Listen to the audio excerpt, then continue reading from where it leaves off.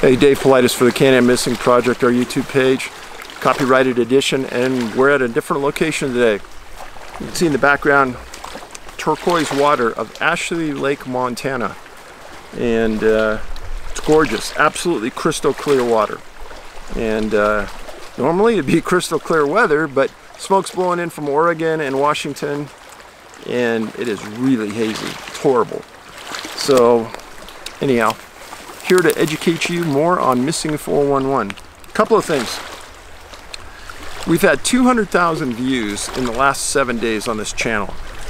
We've had 12 million views in 2.5 years, 8.75 million in the last year. We are approaching 160,000 subscribers with 59 videos. This will be our 60th. So if you're watching this and you think, oh, you know, where's the other videos? They're on the channel.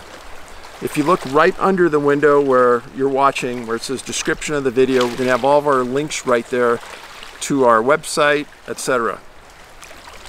People who don't know, this coming Tuesday, September 15th, I'm going to be on Coast to Coast AM with George Norrie the first 2 hours. And I'm going to drop a bombshell letter that I got a few months back. Very, very disappointing letter that I hope will wake some people up to the facts about what we're up against with our government. And I'll put it on our website. I'll probably talk about it on the next channel, on the next YouTube channel video as well. So for this, I also want to thank the Rangers and the search and rescue people in the last several months that have sent me emails. Great people, doing great work. Several of you have told me that you're going to take training to become a search and rescue person. It's a great way to give back to the community. They need more search and rescue people all over North America. So thank you for doing that. Now, I had some really interesting mail this week.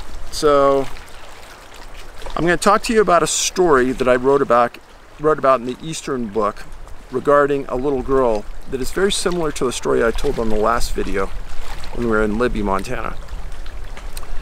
And in this one, you're going to see the similarities real quick. But first I'm going to go to the mailbag and I'll read to you what I got this week. Pretty good. This is a guy who was a skeptic at the beginning about my work. And a lot of you have said, well, Dave, we have problems convincing people that this is important, or convincing people that are maybe reading other websites that are putting our work down. So this is somebody who's come full circle.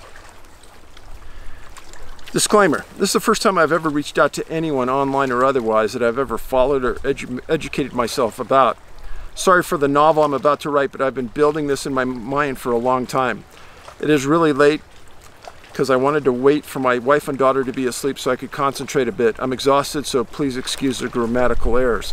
First and foremost, I truly admire the efforts you are taking to shed light on this subject. When I delve into something new, I always try to read every aspect of the topic I can from all viewpoints I can dig up. I do this so I can validate the information, as words are extremely powerful. You can have two different individuals expressing the same thing in different communication styles about the exact same event, but you can have two completely different views. If you want to form a truly powerful and credible stance on anything, do not surround yourself with people or look at information which shares the same vision or agenda. Diversify and educate yourself from all resources, in other words. Even if some our info is outlandish, you could still learn something from it. When it comes to missing 411, if you dig into it, the more skeptical side of the things of your detractors have exponentially less evidence or convincing data for their arguments than you have. No person or organization is perfect, so what I feel the skeptical tend to do is to try to identify a few mistakes or a few data sets they can argue, throw their hands up and say, he's blowing it out of proportion. Just look at this. They will then tend to beat a dead horse until they feel they get their point across. It does not even feel like they will continue their research. It literally feels like they skim through your information, your personal life, social interactions, business practices, until they feel they can find anything to gain traction to debunk, and then they run with it. To me, I have not found anything nearly as convincing on the other side of things that would want me to fall onto that side of the fence. Humans have spun a complete 180. Ancient cultures would attribute something supernatural to every situation they couldn't explain, butchering thousands of lives to sacrifice to their gods so the sun would come back. Modern culture feels there's a logical explanation for every event, even when it's truly unexplainable. We are so arrogant regarding how educated by science we are that it is merely accepted to just attribute logical explanation to something mysterious, even though there's absolutely zero or negligible evidence pointing towards that solution. To me, that is sticking your head in the sand and is far more unhealthy than it is to be curious. Missing 411 shares this tragedy with a number of topics, unfortunately. When people like you come along and say, hey, I have a mountain of information here that says something goofy is happening, you are ostracized and attacked for two primary reasons, in my opinion. Number one, you are drawing attention to something not easily explained, and it makes people really uncomfortable. We do not like the feeling of not having an answer. And boy, I get this all the time. I get people asking me, what's your opinion? What's this? What's that? And I get that from people who have maybe watched the movie, watched a few videos, and think that they have all the answers, or think that the answers should be readily, easily available. In reality, folks, I've been at this a long time with a bunch of other people, and thousands of people who have read the 9 books. Fact, I've never had anybody who have read the 9 books say, I know what's happening and here's the explanation. And they're all right out there watching this right now, many of them. So prove me wrong and say you have the answer. It's not there. And if it was there, you'd be reading on all these sites what the answer is, and you're not reading it. So I'll go on. You refuse to give theories on what is happening as you have not been able to find a good solid answer to it. This also makes people really, really uncomfortable. They crave an answer, and you're the expert in these cases. They have nowhere else to look for an answer that is besides you. So they soak up the misinformed skeptical theories, because those skeptics and logical people have no problem giving answers that they do not truly have. I greatly respect your approach, as saying, I don't know, is far more brave than saying, after reading a few of his cases, it's clear the information on the missing is this, this, and this. Boy, so true.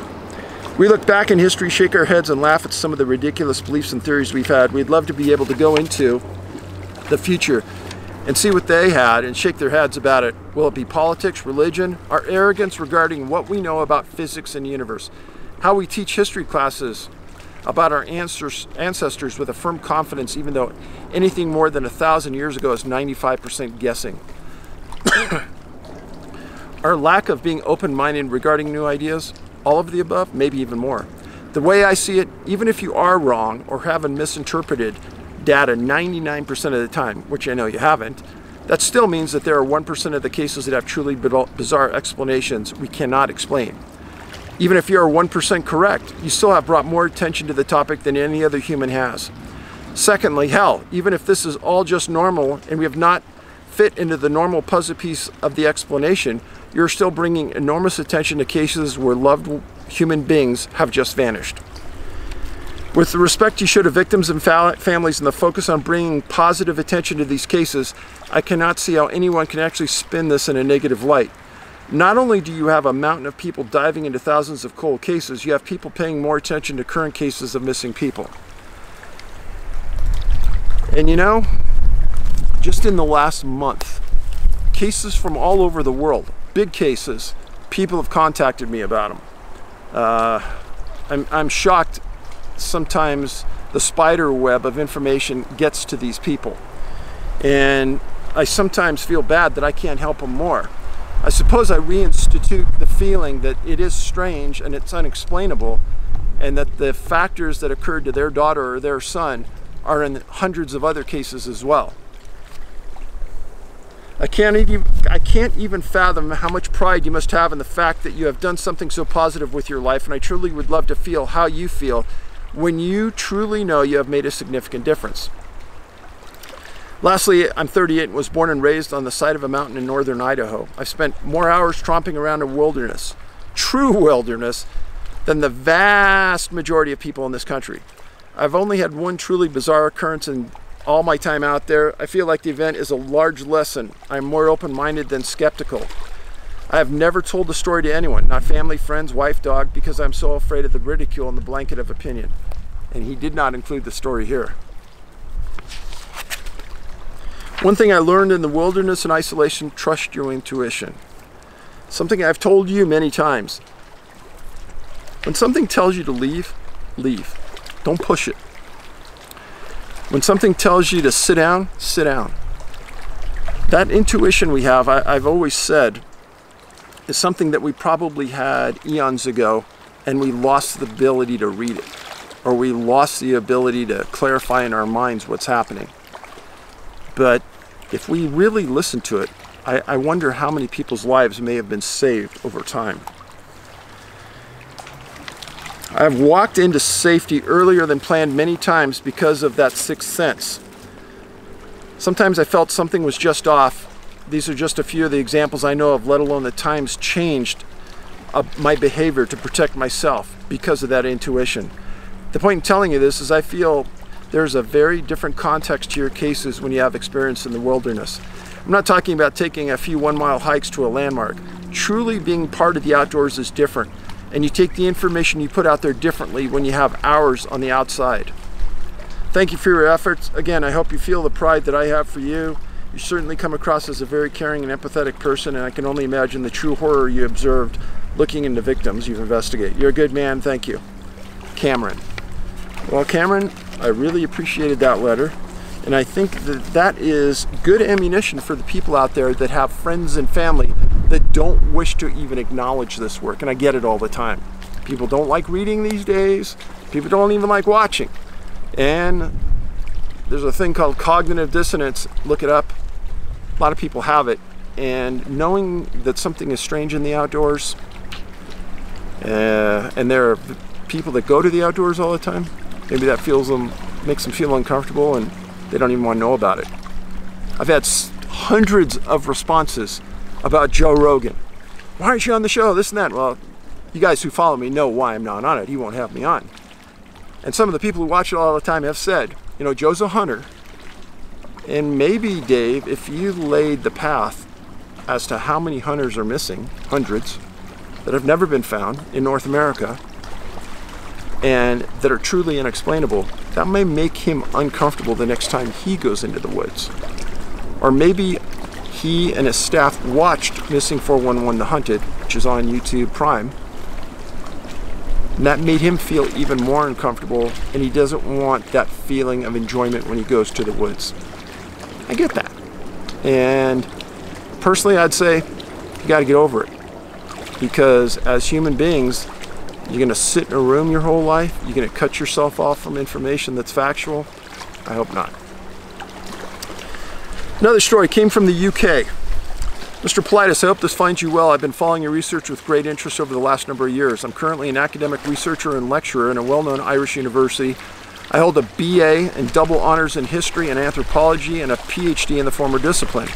This, as you may guess, means I am very serious when it comes to research and the need to leave no stone unturned when trying to chart and understand any type of event, whether it occurred 500 years ago or during the recent past. I must commend you on the thoroughness of your research and your presentation of facts. Facts, folks, which I must say lacks any over-speculation or set interpretation of what phenomena is occurring in cases you investigate. Thank you for recognizing that.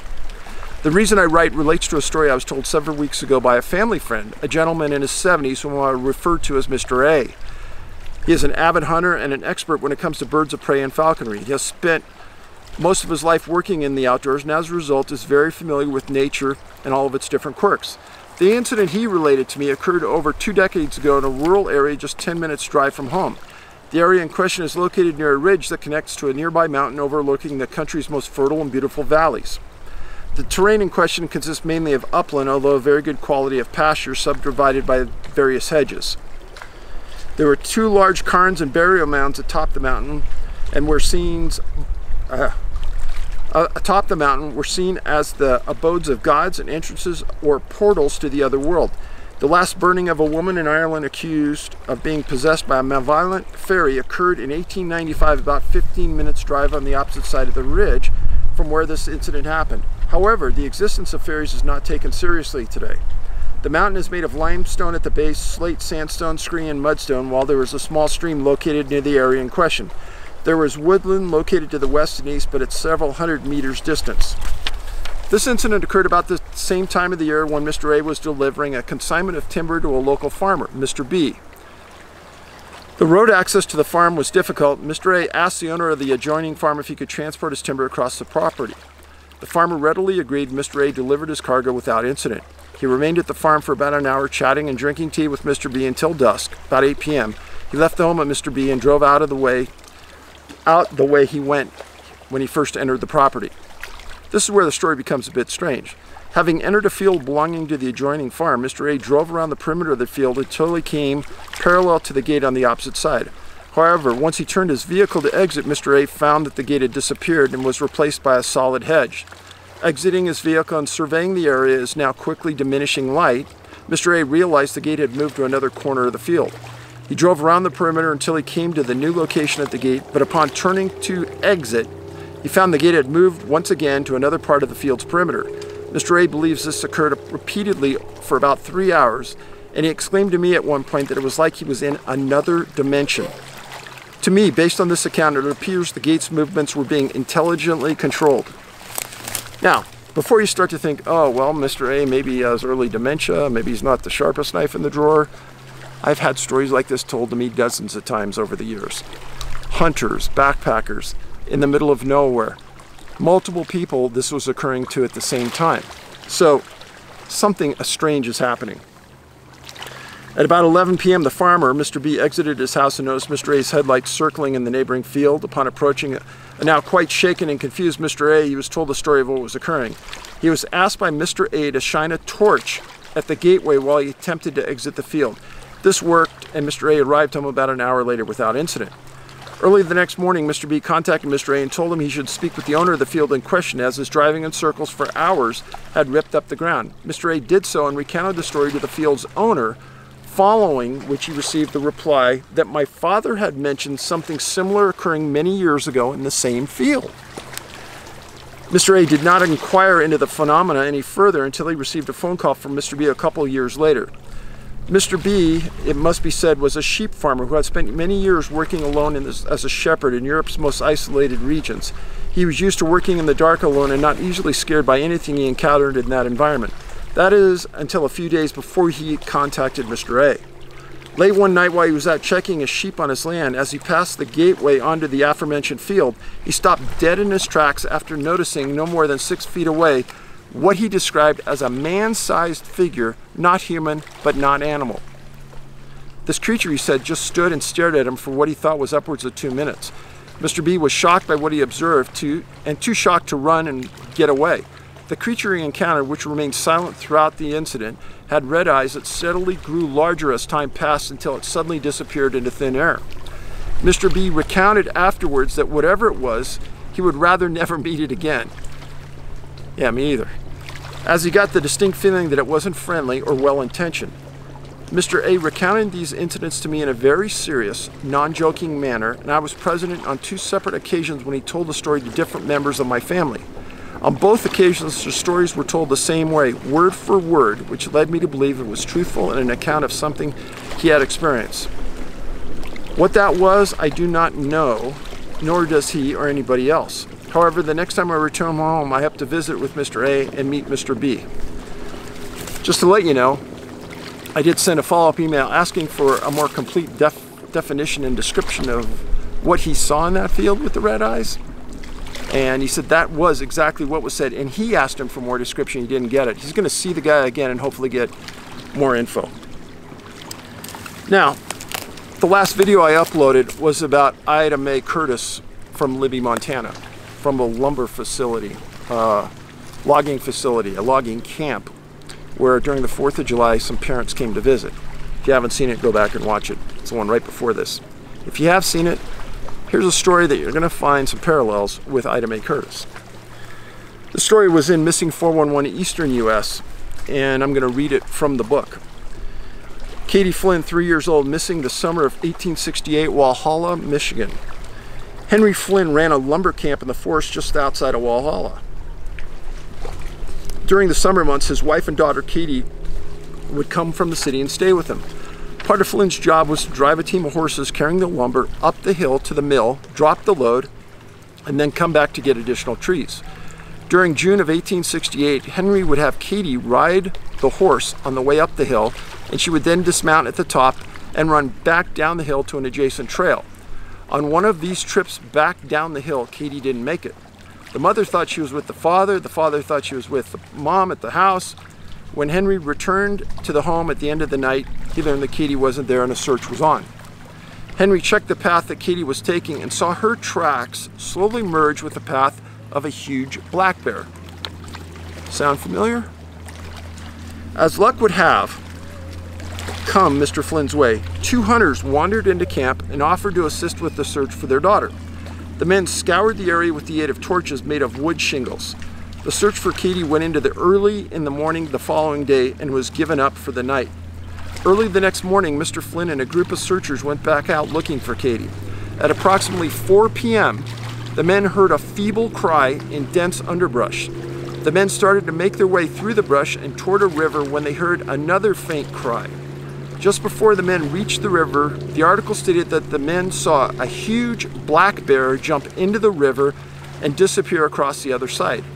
Katie was found standing on a tree that was lying on the ground and crossing the water flow. The girl was picked up and taken back to camp. Katie had a badly scratched face and hands, but that was about the extent of her injury. So, bear seen, supposedly, water, disappears. She's found, scratches on her. When Katie got back to camp, Mrs. Flynn asked her why she didn't run away when she had the opportunity. The story was replicated in the April 24th, 1932 Ludington Daily. Here's Katie's response, quoting, "Big dog came up to me, took me in his arms, and walked away with me." End of quote. Noting one of her shoes was missing, the parents asked her where it was. Quoting, "The big dog ate it," she replied. Missing clothing, missing shoes.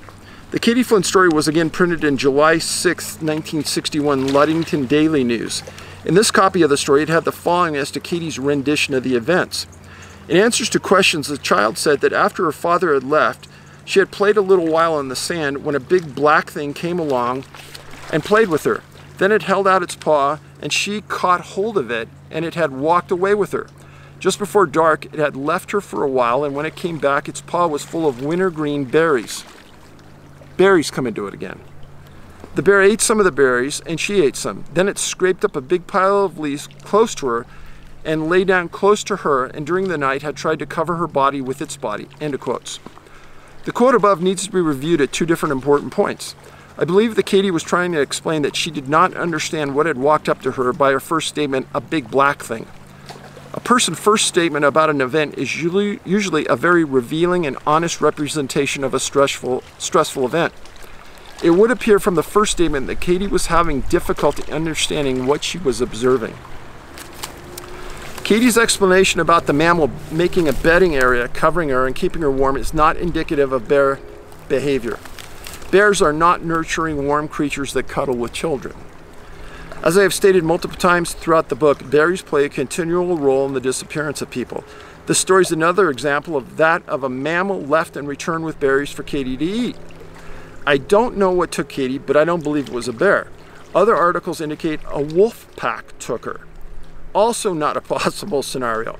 A wolf cannot pick berries, place them in a paw, and carry them back in the paw. The story is remarkably similar to an incident that occurred supposedly July 7, 1868 in Ludington, Michigan, very close in dates and geography to the Walhalla incident.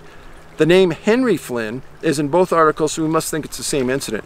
We are including both renditions of the story. The other story that Katie mimics in the disappearance of the 2.5-year-old daughter of Miller Davis, who lived in Boyceville, New York, on or about May 9, 1888. Davis disappeared and was found 24 hours later and 2 miles from the residence in a deep rural valley. Davis told her family that she was taken by a big bear and slept with the bear throughout the night. The story is found in the May 15, 1888 edition of the New York Times. Something took Katie against her will.